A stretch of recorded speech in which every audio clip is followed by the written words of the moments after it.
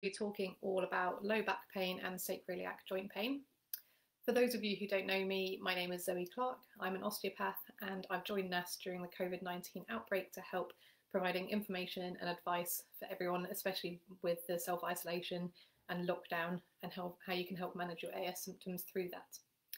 As always, the live video will remain on the page afterwards, so if you're only able to watch part of it, that's absolutely fine. You can catch up later. We'll also upload the recording of the video with a blog post and some exercise sheets to the NASS website later on in the new self-management section of the website, My AS, My Life. So do check out that section of the website later on. We've got loads of information on there about lots of different topics. So I hope everyone's keeping well. Feel free to drop a comment in the box to say hello, let me know that you're watching, and do ask questions as we go along as well. I'm here to help, so ask me anything you need.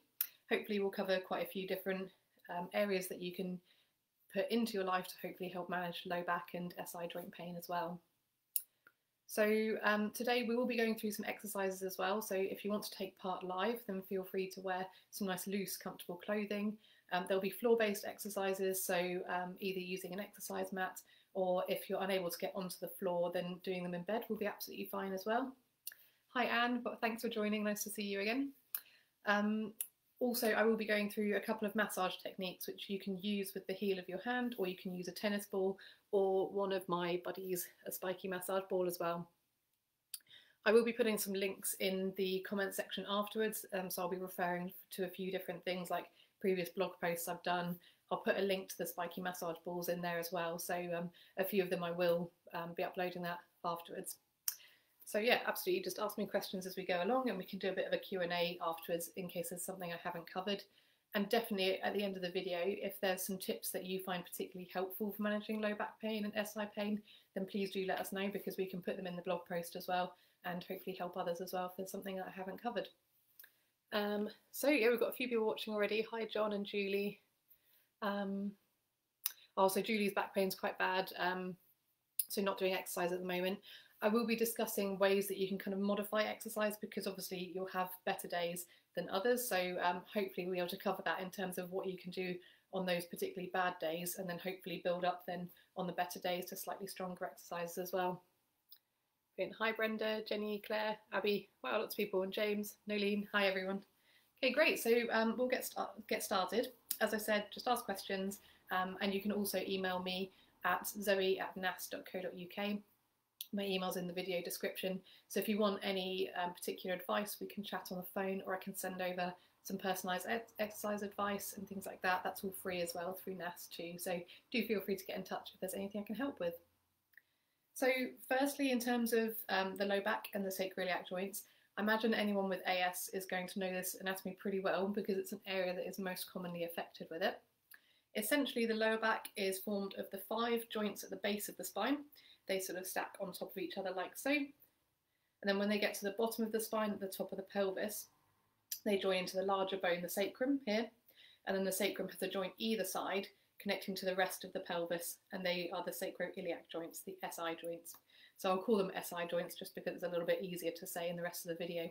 So often when people feel discomfort in the SI joints, they'll describe pain at the base of the back going across, and they'll say sort of around the hip area and top of the buttocks as well, because that's the area along the pelvis where the sacroiliac joints lie, but also you can get that referred pain coming out and around, and sometimes down into the legs and further up into the back as well. So sometimes it can be difficult to work out where the pain is coming from. So quite often a lot of the advice is going to be focusing on the back and the pelvis at the same time, because then you're covering both bases and you're going to be helping depending on where the problem is coming from. So in terms of actually what causes pain in the spine and in the pelvis during an AS flare-up, or AS in general, generally it is when you have active inflammation in the area that causes pain and stiffness. So definitely if you're getting frequent flare-ups or severe flare-ups, the best way to manage these is to speak to your rheumatologist and look at ways that you're managing your AS generally, just to make sure that it's as well controlled as possible. Because no amount of exercise and things are going to help if you've got that active inflammation there, so it's worth making sure you're managing things as well as you can. You can also long term, if you get fusions in the back or in the pelvis, you can then get pain and stiffness associated with that as well. And it is important to note that people with AS can also get other injuries and aches and pains that everyone else can have. So you can have more than one thing going on at the same time. If you are experiencing different pain to usual, so if it's sort of an unfamiliar feeling, it's not feeling like a typical flare, that might be a sign that it is some kind of injury, like you've pulled a muscle or strained the joint, or have a disc problem as well. So with that, I definitely recommend getting in touch with a physio, osteopath or chiropractor to discuss your symptoms and just see if there's any other advice that you could be following as well. And it is important to see your doctor sometimes with back pain as well. So I'll go through a few safety things. I don't want to sound alarming, but they are symptoms that anyone with back pain, I always describe these because there's a particular condition that we want to keep an eye out for. One in particular is called cauda equina. So if you're experiencing back pain and you're getting these symptoms as well, it's something that, although it is treatable, it needs to be treated as soon as possible.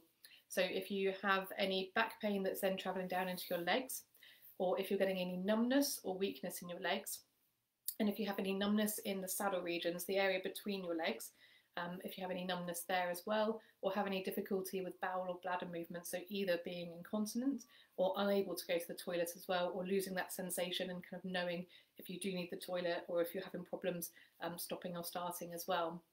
All of those symptoms, speak to someone at A&E immediately just to get checked out. As I said, it's a condition that is treatable, cauda equina, but it's something that it needs to be treated very quickly to make sure that you have no ongoing complications.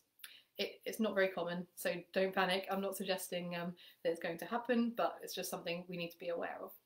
And it certainly is something that's not specific to AS. It can happen to anyone with a back problem. It's just that we need to know the symptoms to look out for. So after that slightly scary beginning, the only other thing I would say is that if you're getting new severe pain in your back that doesn't quite feel like a flare-up as well, it's worth speaking to your GP or your rheumatologist just to screen if there's anything else going on. And then if they do find that it is a flare-up, then they're able to give you more specific advice and perhaps something like a short-term anti-inflammatory or something to get things under control a bit quicker. So I'll just have a quick look, because we're getting quite a few comments already, so I'll just check if there's anything I can be covering. Thank you everyone for joining. Julie's asking about hip pain on both sides and lower back. So absolutely we'll cover that, because that could well be the sacroiliac joints that are causing that. So hopefully the advice will be helpful. But also a couple of weeks ago I did a video on hip pain as well. So check back on the videos on here or head to the NASS website and then onto the My AS, My Life section. And you'll find all our information about hips as well. So hopefully that between this video and that one we'll be able to cover it. And absolutely, if you find that these things aren't helping, then please feel free to give me an email, zoe@nass.co.uk, or call our helpline as well, because it may well be that I can give you some more individual advice and exercises as well. So in terms of actually self-managing, so obviously if it's not a major flare-up, or it's not something else needing to see a doctor for, a flare-up in the low back and in the sacroiliac joint can cause that kind of pain and stiffness all across there. So what can you do to help manage it? The best thing that I would recommend is exercise. As I said at the beginning, exercise is going to look different at different points of how active the AS is. So if you're in a flare-up, one of the best things is just doing some nice gentle seated exercises and doing short walks frequently if you're able to. So the seated exercises I've gone through before in previous videos, so do check those out, and we've got a write-up of those on the website as well. But essentially they're going to be doing the movements where you're turning each side, so you're rotating as far as comfortable. You're also then going to tilt over to each side to help stretch out through the joints and create some space through there. And then you can also do the movements where you're slumping down and then arching up towards the ceiling. So I've gone through those in detail in a previous video, so I won't go through them again, but they can be really good when you are flaring, because they're nice and gentle, but they're getting some nice movement through there and they're stretching the joints as well. If you're particularly fatigued as well, they can be good because you can be resting most of the time and then just sitting up to do those exercises every hour or so, just to stop things stiffening up and getting worse as well. In terms of then other exercises when the symptoms aren't as bad, I would definitely recommend something like yoga or Pilates to help. Again, it's going to be working on both the movement but also on strengthening the muscles as well, which long term is really important. You can also do things like cycling, either a static bike or getting out and about if you're able to as well, and obviously being careful if you're socially distancing at the moment. And then Tai Chi and Qigong exercise classes can be really helpful. There are lots of machines in the gym when we are allowed back in gyms, things like the cross trainer, treadmill, rowing machine can all be really helpful. And then also the NASS physio-led groups. Obviously at the moment we're unable to run them due to the COVID-19 outbreak, but when they're back up and running, if you have one local to you, you can search our website and pop your postcode in to see if we have any groups close to you, but that may be something that's helpful. One thing in terms of exercise classes, I definitely recommend if you're new to the exercise class, joining a beginner's class first of all, and speak to the teacher and make sure that they understand what AS is and what is safe for you to do and what is helpful for you to do as well. It can be worth even asking around people in the area and shopping about for a teacher who is going to have a good understanding, because you want to make sure that the classes are going to be safe and effective for you as well. Similarly, if you want to get in touch with me, and I can always give you an idea of exercises that are particularly helpful and anything you need to avoid, so that if you do join a class in the future, you're able to feed that back to the teacher as well. In terms of other stretches that you can do, so in terms of the SI joints, the previous video, as I said, on hips can be helpful because the hips are so closely linked to the pelvis as well, so do take a look at those. I'm just going to check because we've got quite a few comments coming through. I just want to make sure that we're not missing any important questions. Yeah, lots of people are finding sitting uncomfortable, so I'll definitely cover that a bit. And Julie, find heat helps, and that's definitely helpful. Yeah, Jenny, that's really sensible. So Jenny says that she's on biologics now as her inflammatory markers have been high continuously. So she's trying to do physical activity in between flare-ups, and that's exactly right. So the idea is to have lots of different exercises and activities that are safe for you to do, and then knowing which ones you can do and when. So during a flare-up, doing the most gentle movements and mobility exercises just to keep things loose and stop that inflammation building up. And then as the flare eases, you're then able to get back into the stronger exercises, which are then going to help long-term hopefully reduce the severity and the frequency of those flares as well. But absolutely just modify it as and when you need to as well. Kirsty's asking, so along with pain in the SI area, so along the pelvis, I get cramp-like pain in my calf muscles, always go hand in hand. Any ideas? So there's a couple of things this could be. If you don't mind just giving me an email, zoe@nass.co.uk, and we can have a chat, because sometimes it can be to do with the spine itself rather than the SI joints, and there's lots of different causes of cramp as well. So I'd like to just ask a few questions just to make sure I'm giving you the right advice there. And oh, good. So Kate's just started biologics and has been incredible for the last 12 weeks. So started exercising and want to make sure she does it safely. Absolutely. Hopefully I'll give you lots of advice for that. Okay. Yeah, Sarah's asking if inflammation can go into remission. Absolutely. So particularly with AS, any inflammatory condition, but particularly AS, you get those periods where you can get higher inflammation, and we'd call that a flare-up, and then you can get it then reducing down as well. So that's our overall aim, would be to control the actual inflammation there. That's something you need to discuss with your rheumatologist, because they're able to give advice on medications and things like that to control the actual cause of the inflammation too. John's asking about Pilates or Tai Chi. So they are different. Pilates is more floor-based exercises and strengthening exercises, then Tai Chi is standing exercises, so it depends on your ability. But there's lots of YouTube videos, so you can go and have a look on YouTube. You don't even have to take part if you're not sure, but you can watch the video through and just see whether you think that'll be comfortable for you to do as well. And Samantha's asking about getting pain on both sides of the hip at night. Used to only be one side, which is making it difficult to sleep. She exercises every day, but nights are painful and it's progressively getting worse. And she's waiting for a rheumatology appointment, but that obviously has been paused because of lockdown. So firstly, in terms of the rheumatology appointment, I'd recommend getting in contact with your GP, because some rheumatologists are doing virtual online appointments. So if that's a possibility, the GP may be able to make sure that they've got you on the list for that. It might be something that is better than waiting longer to see them in person.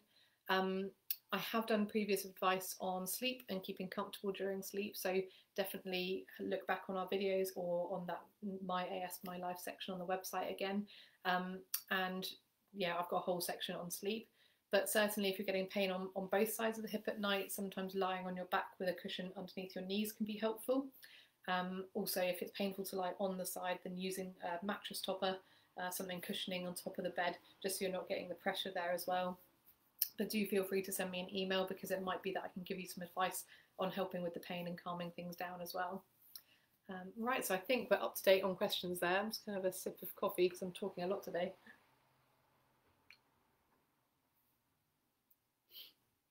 Okay, also one other thing to note is that I'll share a link in the comments afterwards, but we have on our YouTube channel got a video of exercises to do in the morning as well. So if you find that your low back and SI joint pain and stiffness is particularly worse in the morning, then this video may be helpful, because it's something you can do lying in bed before you're getting up and about, and it can really help ease the symptoms first thing as well.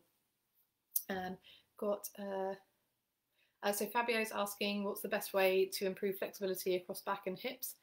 So the movement I was saying in terms of the seated exercises, which we've got on the website, but also a mixture of stretches and strengthening as well. So the stretches are on the website, and then I'm just about to go through some strengthening exercises which can be really helpful too. And again, on our previous hip post, I did some exercises on hips, particularly bringing the knee up to, when you're lying on your back, bringing your knee up towards you and across, so you're stretching around the back of the hip and up into the back at the same time. That can be a really good stretch. For men in particular, it's important to note that men do generally have less flexibility in their hips, just because of the way the bones of the pelvis and the hip are built in men compared to women. So it's something that is important to note. So don't feel like you're really going to be pushing things too much, because everyone has different levels of flexibility. If you wanted a personalised exercise plan, then do just get in contact with me, and I can put together something and with options to advance the exercises as things improve as well. Yep, and a few more comments in terms of biologics. Mary saying my tailbone is quite painful and sitting is difficult at times. Yes, you can get pain actually at the base of the sacrum and into the coccyx, right on the tailbone. You can get seats and cushions where they've got a supportive ring on the outside and then a gap either in the middle or the back. This can be helpful, because if it is almost like a bruise in the area, just having a period of time when you're not putting that pressure on can help that recover. And then you can return to using normal seats as well. It might be something worth chatting to your GP about if it's really severe, and if it's really affecting, you know, whether you can sit daily and things like that as well. Or do feel free to get in contact with me as well. So Emily's asking about any particular classes to avoid. And also she's uncomfortable, if I am uncomfortable but wouldn't class it as pain, should I stop the exercise I am doing? So it really depends on your own individual, both your level of AS, what you've got going on in the spine as well, and also sort of how active the condition is as well, and your general level of fitness too in terms of classes. So some people do find that the high intensity exercise can be really helpful. Some people do find that it triggers a flare up. In terms of things to completely avoid, there's nothing really that I would say across the board to completely avoid, because it depends on, you know, your own situation. If it is something you want to discuss, then just let me know. But generally the high impact stuff you do want to be careful with, because particularly if you've got any fusions in the spine, if you've had any surgery there as well, then you want to just be extra cautious in terms of the impact. But generally across the board, there isn't something I'd say that everyone should avoid. And oh, I've just lost where I was in the comments. Bear with me. Oh yes, and if you're doing an exercise and you get discomfort rather than pain, should you stop? It depends on your own level of pain tolerance. Generally, I say try and keep within that pain-free range. If you do go into that discomfort range a little bit, and I would recommend just doing it a tiny bit and then waiting and seeing how you feel afterwards, because sometimes it can feel okay at the time and then afterwards that pain then builds up. So anytime you're starting a new exercise, or if you find that a regular exercise is starting to become uncomfortable, just play about with it and see how things respond for you. So some people do have to stick completely in that pain-free range, and just when it is uncomfortable then just pull back a little bit. Some people are able to go into that range of discomfort where you're feeling the stretch or you're feeling the movement, but you're not getting into that real painful range. So really it depends on the person really. But absolutely just take it nice and easy and then monitor how things are afterwards. It can also be helpful to keep a diary as well of your exercises and your symptoms. You can use an app like the NASS SpA app on your phone, or you can just jot down just your general pain levels, your general levels of stiffness. Some people rate it out of 10 in terms of 0 is no pain and no stiffness, and 10 is the worst pain and the worst stiffness they've had. So then you can note down the exercises you do each day, and then you may well notice a pattern over time if the exercises are helping or not in terms of the day or two afterwards, how things are responding to it as well. Kate's saying that working from home means that I'm now sat at a desk instead of being on my feet and trying to find the best way to sit, because in the evening my back is so painful at the bottom. Absolutely. So lots of people are finding that sitting for long periods are aggravating things. Even without AS, a lot of people find that. Unfortunately, the main advice I have is just to keep moving regularly. So the seated exercises that I mentioned and that are on our website can be really helpful. So even when you are having to sit working at your desk, you're able to then just do those gentle twisting movements. So you're keeping your back moving, and also even just shifting from side to side. So you're lifting one hip up and then shifting to the other to lift that side up. That can be helpful just to get the movement in the back and take the pressure off, so that then at the end of the day it's not as uncomfortable. I do have a full blog post all on working from home as well, so Kate, do check that out, and then just let me know if you need any other advice. The only other thing I'd mention is looking at seating options. So you can move, if you're working on a laptop in particular, you can move where you're working around the house to help use different seating options. With a laptop, you can put it on something like the kitchen counter and stand for a period of time, and then spend some time seated.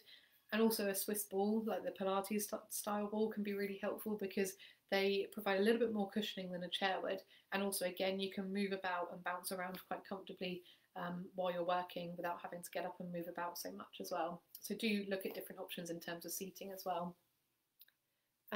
Jenny, yes, Jenny uses hydrotherapy. Yep, I'll definitely go through that as well. Pam, there's no particular recommendation for armchairs in terms of like in a sitting room watching TV armchairs. I'd recommend having something that's relatively supportive and using a cushion in the small of your back to help keep it comfortable and keep you sitting upright.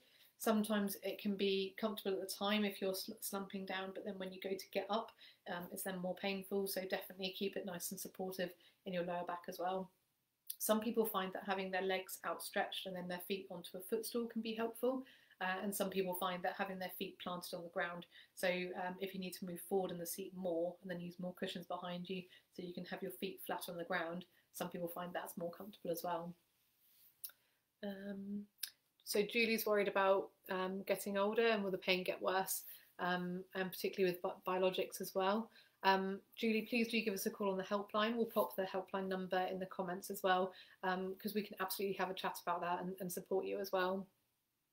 Oh, hi Jim.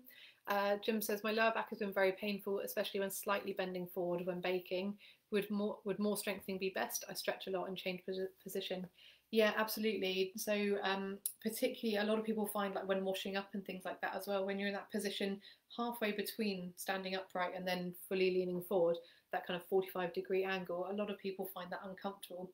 Strengthening is one of the best things you can do. So I'll go through some strengthening exercises in a moment, but also another one that can be particularly helpful is lying on your front and then just gently arching upwards, so you're stretching the muscles along the back of the spine to help with that. I'm happy if you want me to, I can send through an exercise for that, Jim, so feel free to email me or drop me a message on Twitter as we're in contact. And then Paula gets pain in her hip when standing for any amount of time, and also in the spine around bra strap, afraid to do that at the moment, I think. What exercise would be good for this? So I'd recommend taking a look, I'll reply to your comment with the links at the end of the video, but I'd recommend having a look at my hip video and also at the rib pain video. It's around the bra strap level, that's sort of the mid part of the spine and into the ribs as well. So I've given lots of advice on exercises for that there. So I'll send you those links individually. Yeah, and things like washing up, unloading washing machine, it can be difficult as well. So definitely strengthening can be helpful for that. With the strengthening exercises, it's definitely little and often as well. So I'll go through how to keep them safe too. So Bharat is asking about if exercise helps reduce calcification around joints. Yeah, so absolutely. Exercising frequently and keeping things moving can really help reduce the likelihood of any fusions. In terms of stopping them progressing, but if you've already got fusions in the joints, that's when you need to be careful in terms of the amount of movement you do and really get some personalised advice, because if you've already got fusions, you're not going to be able to undo those with exercises, unfortunately. Oh, fantastic. Sarah Jane's work has provided a specialist chair and a sit-stand desk. That's fantastic. And absolutely, obviously it's difficult at the moment with COVID, but if you are getting back into an office and you have difficulties, then definitely speak to your HR department about options that you can have. And also your GP can refer to an occupational therapist who specialists in being able to advise on things like that, both for in the work and around the home as well, on options to make it helpful for you. Yeah, Tara's saying that her legs and hips hurt when lying in bed at night, and then in the morning she can't move. So absolutely, again, I'll reply to your comment with my advice for night pain as well. Certainly, if you're finding that this is happening really frequently, it might be worth speaking to your rheumatologist just to make sure that your AS is controlled enough, because if you're getting lots of night pain, then it can be because your general inflammation is too high, so definitely worth speaking to your rheumatology team. But I'll also share the sleep information as well.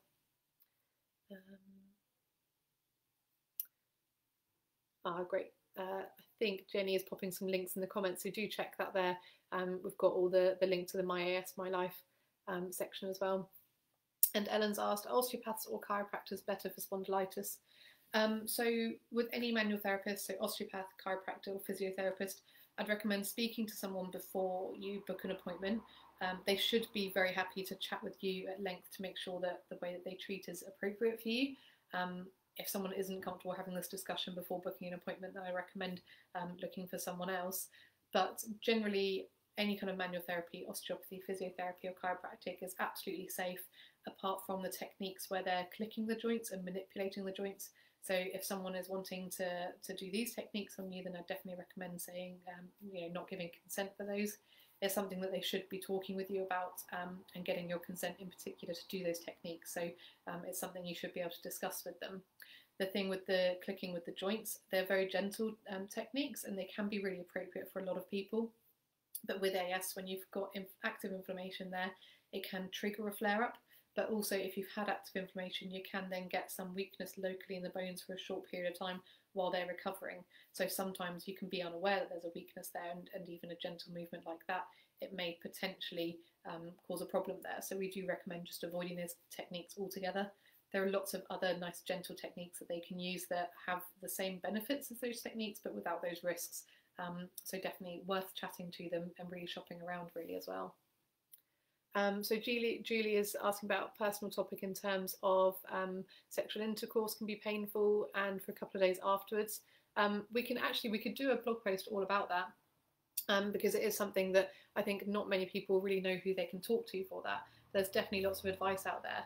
I think the creakyjoints.org, their website, I think they've covered relationships and advice like that as well. So worth taking a look. I'll try and find that and just reply to that. But certainly it's a topic we can cover as well. And Philip's struggling to get in and out of the bath as well. So that's something, it can be helpful. Oh, okay, so the problem is lifting legs high enough to clear the bathroom. So with that, I would focus on the hips and improving the mobility, but also the strength as well. So Philip, if you want to get in contact with me, we can go through some exercises you can do to hopefully help with that as well. Yep, Gian, I'll send you the link for the rib advice as well. And Barat, oh, that's a reply to Sarah, so that's fine.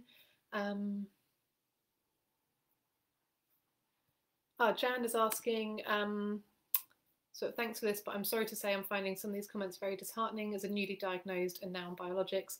Is there anyone that isn't in pain? Do strengthening exercises work? She used to be a yoga teacher but had a year in bed before being diagnosed and struggling not to be in pain, and no one else seems to be talking about women's pelvic health and sex. Are there links out there? Absolutely. So as I said, I'll definitely share that.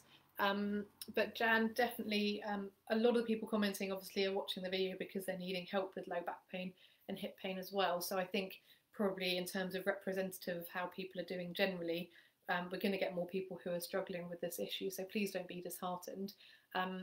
All the research out there is showing really good effect with biologics as well.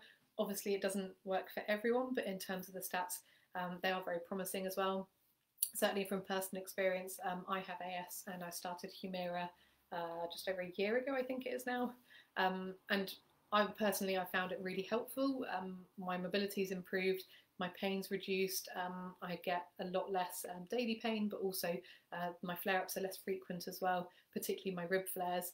So certainly from my personal experience, I found it, you know, really, really helpful, and it's helped me get back into doing the exercises that I used to do as well. Particularly yoga, I'd really reduced yoga a lot because of the pain, and particularly anything where I was arching my back would just set off a rib flare up pretty much immediately. So for me, it's really helped get back to that. So if you want to chat more, please do get in contact or give our helpline a call anytime, because we're there to support as well. Okay, so Julie's saying about working in a private health clinic and the reception desk and chair and computer are horrendous.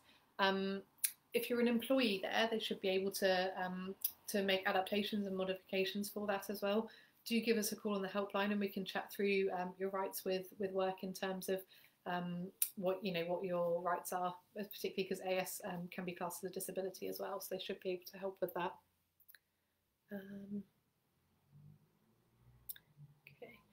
Oh, great, and a few people are replying to Jan, so please do reply and give her your own experiences if you found biologics helpful and if things have improved for you as well.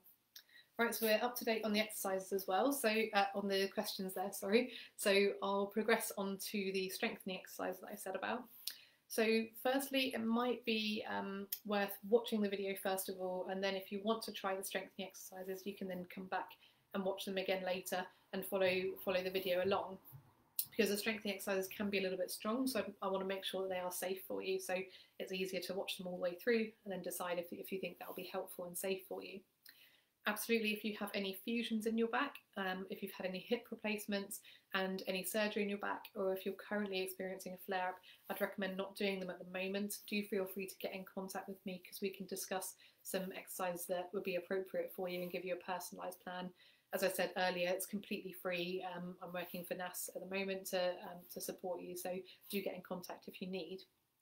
So the first exercise that is a really good strengthening exercise, I went through this for the rib pain exercise because it does work your whole spine, but it's a wall press up. So I can't, with my technology set up, I wasn't able to have the computer set up so I could then stand up again. I will work on my tech. So you're gonna have to imagine that I'm standing face onto a wall and the wall is around here. So what you want to do is you'll be standing against the wall with your palms flat against the wall. Stand at a comfortable distance from there. The closer you are to the wall, the easier the exercise. So when you're first starting this, just stand nice and close. And then you want to have all your support on the wall. Just gently tense your stomach muscles a little bit so that you've got a bit of support there. And then you're going to gently lean your body forward while bending your elbows to bring your head closer to the wall, and then push back out again. So it's an exercise for your arms, but also because you're using the muscles through your spine as well, it's going to help strengthening around your spine. It's a good all-round exercise. To make it more difficult, you just simply step your feet further from the wall, and then again, just having the palms flat, then bending your elbows so you come closer, and then pushing back out again. With this one, you can change the intensity up until sort of a certain distance by bringing your feet further away. If it's then comfortable, you can do it kneeling on the floor and then into a press up. And then again, if you want to make it more advanced from there, you can go into a full press up, so where you're on your toes and then onto your arms and doing a press up movement like that. So it's a really good way to test out that exercise before going into a full press up, particularly if you get rib flare-ups as well. You want to make sure that you're going to keep it safe and comfortable for that too. Then in terms of something a bit more working on stability as well, something that's really important to us is always to work on your balance with AS2. So with this one, it's a 4-point kneeling exercise, and again, there's a couple of ways you can modify it. So I'll just bring the camera down so you can see what I'm doing here. So with this exercise, you want to go onto all fours into a tabletop position. So your hands are going to be directly underneath your shoulders, and your knees are going to be underneath your hips. If you have hypermobility, so where your elbows move too much, make sure you don't lock your elbows out so it's comfortable there. And then you just want to keep your head nice and neutral, so looking up very slightly. And then you're going to focus on, first I'm going to start with my left hand, and I'm just going to gently take the left hand up about 1 centimetre while keeping balance on the rest of my limbs, and then come back down. And then again up on the right, and then come back down. And you're keeping your stomach nice and tensed as well, so you're really engaging your spinal muscles. And then you can move onto your knees, so you just shift your weight to the other limb slightly, so you've got that balance, and then you just lift gently up and come back down. It's a very subtle movement, and then the last one here. If that's then comfortable, you can then progress to where you bring the arm all the way up in front of you. So again, you'll just be focusing on having the nice stability in the rest of your limbs, tensing your stomach muscles slightly, then just bringing your arm out in front of you like Superman, and then come back down. And then again, sort of shift so your balance is correct, and then bringing the other arm up and in front, and then come back down. Now I won't do the leg because my TV is behind me, so I can get about this far before I'm at risk of kicking it. So I'll leave that one for there. But essentially, you're going to then be straightening your knee, your leg out behind you as well. And then the last strengthening exercise I want to show is a bridge exercise. So for this one, you want to lie on your back. Come down a little bit. You can use a pillow underneath your head if you need to help support your neck. And then you're going to be lying on your back. Pop your hands next to you so you can use them for a bit of downward support. And then you want your knees and feet about hip width apart and feet flat on the floor. And then with this exercise, you're essentially going to lift up. So your pelvis comes up and you're going to have a straight line from your knee, hip and shoulder. So that essentially is going to look like this. So you've got a straight line from your knee, through your hip, up into your shoulder, and then come back down. So with this, you can use your breath. So you can take a deep breath in to prepare. As you breathe out, just gently tense your stomach muscles, so you're almost pushing your back into the floor, and then you're going to lift up. So for me, that would look like taking a deep breath in, tensing stomach muscles, and breathe out. Hold for a breath, and then breathe in, and breathe out. And with this, it's important to make sure that you're keeping nice and supported. Just come back up so that I'm upright again. So you want to be nice and supported with that. And also you want to make sure that you've got a pillow underneath your head if you need it, particularly if your neck is painful. And also you want to make sure that if you get any rib pain or anything, you can do that lying in bed, as long as you're nice and stable and kind of in the centre of the bed, so you've got the balance. But that can just be a little bit less pressure on the ribs themselves. So as I said after the video, we will share a blog post and some written exercises as well. So I have written up all those exercises, both the mobility ones but also the strengthening ones, with all the timings, so how many repetitions I'd recommend you do, and some more detailed instructions. So if you do want to give those a go, then feel free to wait until we've released those, look back on this video, and then you can try along in your own time like that as well. Make sure they're safe and comfortable for you. If you have any problems with them, do just let me know. So I'm going to catch up on some questions again because we've got lots coming in, and then I'll go through the last bits that I've got in terms of self-care for low back and SI joint pain. Let's see. Okay, yeah, Angela has a sitting job and finds it crucial to prop her legs up, which helps support her back and hips. That's really good, you found that helpful.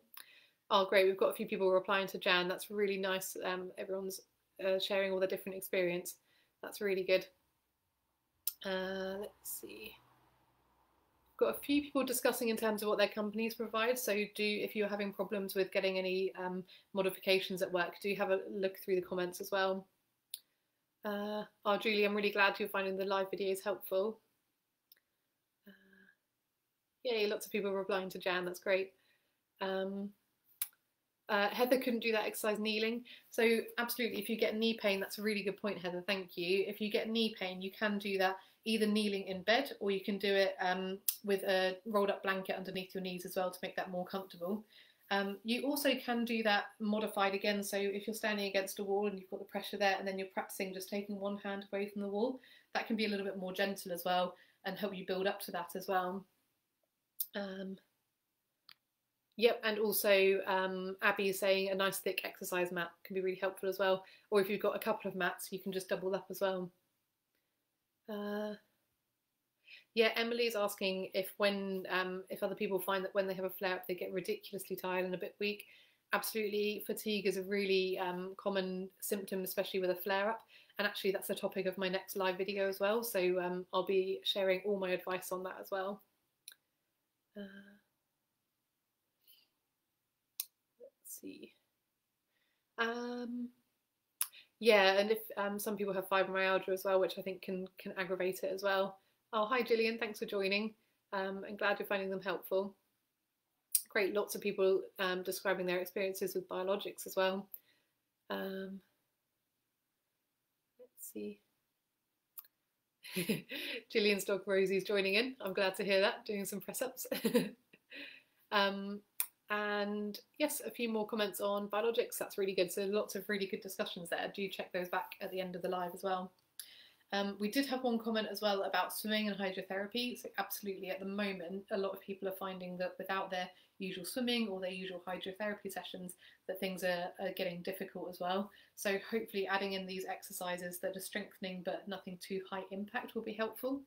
And then definitely when the pools are reopening, it's worth looking at swimming or even just doing exercise and walking in the pool, because you've got the weightlessness from the water, but you're also going to be moving the joints. You're going to help the mobility and the flexibility, and also just moving through the water is going to be a really good workout for your muscles without having the impact on the joints. So as things do start to open up, if it's safe for you to after the COVID-19 outbreak, then do look at services local to you as well. On our website, you can search with your postcode to find hydrotherapy sessions that are near you, and the physio-led NASS groups as well, so do check those out too. And then in terms of other self-care advice, so definitely hot and cold can be really helpful. Heat tends to be more relaxing for the muscles, so if you're getting a lot of muscle tension across the low back, heat can be really good at relaxing that. And then ice can be really beneficial in terms of numbing the area. So for either of those, I'd recommend using either a hot water bottle or an ice pack, and then wrap them in a tea towel so you're protecting the skin from the heat or the ice. And you can just place it on the area that's painful for 10-15 minutes at a time. And you can do that every hour if you need to as well, so you can use it quite frequently to help build up that positive effect. If you're having difficulty sleeping, then the heat or the ice just before bed can be really beneficial as well. It helps calm things down and before you're then trying to get to sleep, and hopefully keeping it more comfortable through the night too. And then massage, I did say that you would need either the heel of your hand, a tennis ball, or one of my buddies, the spiky massage ball, at some point today. So now I'm going to go through just some really gentle massage techniques to help across the lower back and into the pelvis as well. So for all of these, generally they should be comfortable. Sometimes you'll find a few little tender points in the muscles, and particularly if you have fibromyalgia, then do be really cautious not to overdo it. Because sometimes that it can feel a bit sensitive at the time, and then it can feel more flary or more painful afterwards. So with this and with anything new, just start nice and gently, start for a short amount of time, and then over the course of a few days you can gradually build that up and just make sure you're doing it within what your body will tolerate.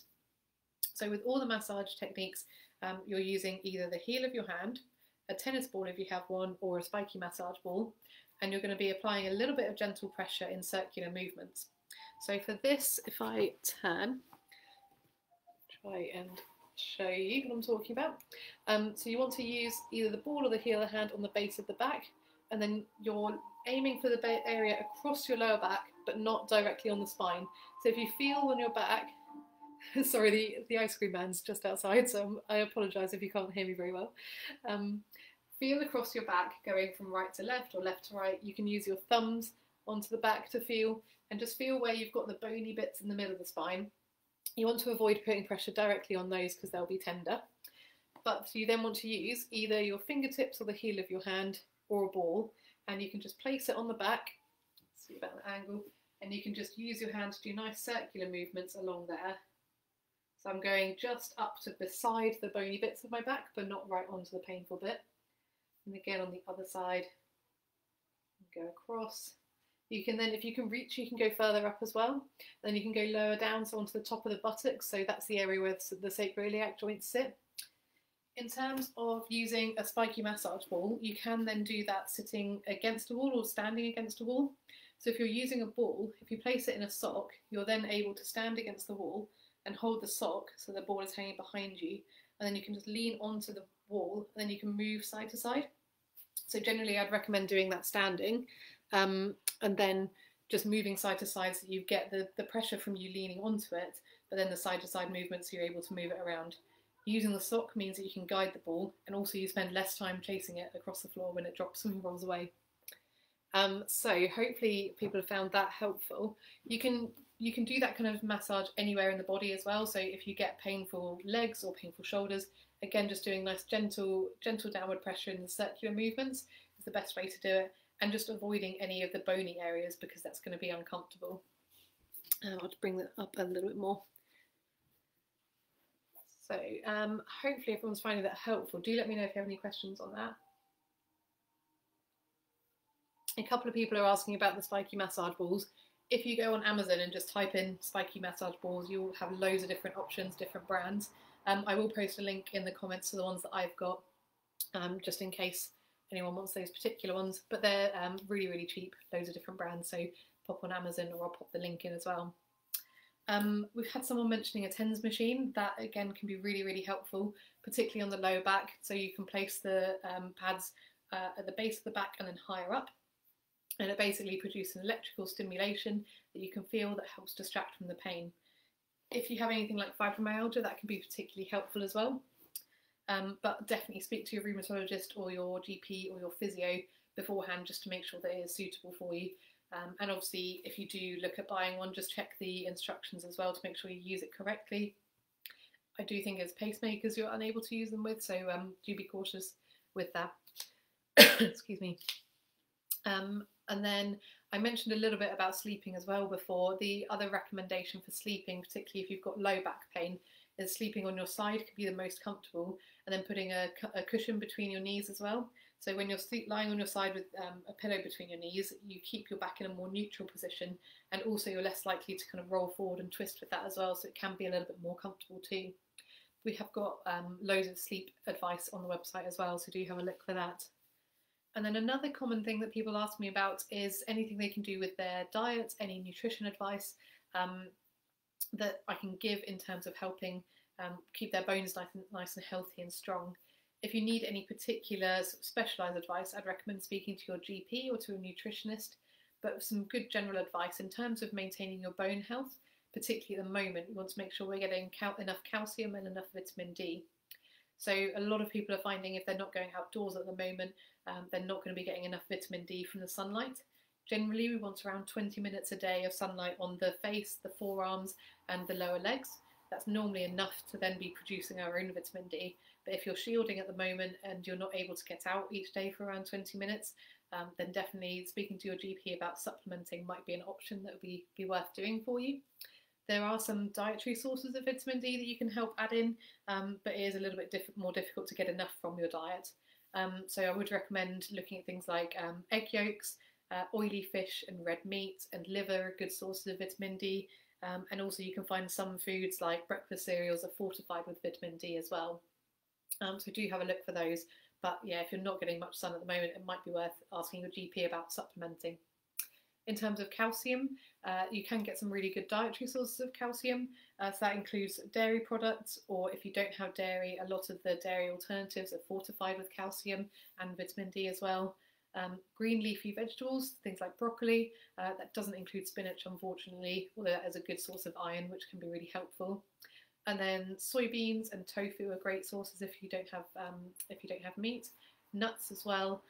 And then fish where you have the bones, so things like sardines and pilchards have plenty of calcium in them. And then things with fortified flour, so a lot of bread has calcium fortified into it as well, which can be helpful. So I'm just going to go through the questions as well, because I've come to the end of the advice that I can give, but hopefully I might be able to answer a few more questions. Wow, we've got loads. This is great. Let's see. Yeah, so again, people discussing biologics. Some people found that they have swapped, so they've been helpful. So it's definitely worth asking your rheumatologist if things aren't well managed. Then definitely speak to your rheumatologist, because they'll be able to go through all the options with you. Let's see, lots of biologics talk. We should probably do a session on that. Julie's asking about herbal remedies. If you check on our website, we do have a section on herbal remedies, but there isn't really anything that we recommend in particular for AS. I imagine lots of people have some anecdotal things that they find work as well. Yep, lots of people with freeze gel, so especially when you're out and about, if you're in work, using a cold gel or a heat gel can be really helpful as well, obviously as long as your skin's not sensitive to it. And Julie's asking if anyone uses a TENS machine. Hopefully that helped. Jim uses a cherry stone pack that you heat in the microwave and put on on his back. Find it great when sitting for a long while. Yeah, that's really, really helpful.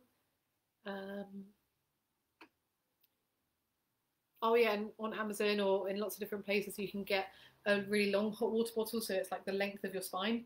That can be really helpful if you get pain all the way along the spine, but also you can just have it across the lower back and round onto the top of the pelvis as well, which can be really soothing. Anne saying she's finding it too painful to use anything other than hands to massage SI joints. Absolutely, particularly if you've got inflammation there, it can be really, really tender to touch. The good thing as well with using your hands is you're able to kind of really feel how much pressure you're doing as well. So it can be helpful if you don't have any hand or wrist pain to use your hands, because then you can really make sure that you're only using enough pressure to get the improvement without aggravating it or without causing more pain as well. Yeah, James, they should be really easy to find, the spiky massage balls on Amazon, but I said I'll pop a link in the comments as well. I'll catch up on all of these after the live's finished. Yeah, Philip, do just get in contact. I'll get back to you as soon as possible as well. I hope we can have a chat through things. So Kate's asking about, now that symptoms are less, how frequently should she do the strengthening exercises to hopefully reduce the symptoms as she's getting older as well? So she has thickening of the SI joints in the last MRI. So absolutely, if you've not got any fusions already, that's really good. And definitely the more exercise you can do, the better, really. So I'd recommend, if your symptoms are really well managed and you feel up to it, doing a form of strengthening and stretching every single day is ideal. Definitely looking at classes online can be really helpful if you find those helpful. But if you want any particular exercise plans, just get in contact with me and I can put something together for that. Yeah, Anne's recommending vitamin D supplementation if vegetarian or vegan. That can be really helpful if you're not getting out in the sunlight, but otherwise sunlight should be plenty. But yeah, if you're worried about vitamin D, you can get your levels tested by the GP as well. If you have lots of general bone aches and pains, they often test for vitamin D deficiency for that. Gillian, you're very welcome. I'm glad to be able to help. Great, Gerald's been practicing Pilates once a week for 3 years now. Brilliant. And during lockdown, the classes have moved online, which means he's able to do them 3 to 4 times a week, and it's made a huge difference. That's fantastic. Lots of people are finding that actually having the online classes is excellent because you can fit them in a lot more easily and not having to travel to them as well. So hopefully lots of people will be keeping up running the online classes after lockdown. That's something I'm keen to see, definitely. Elaine's asking about using a recliner chair. She said, the more I read, it says to sit up straight. Is this not a good position? No, absolutely.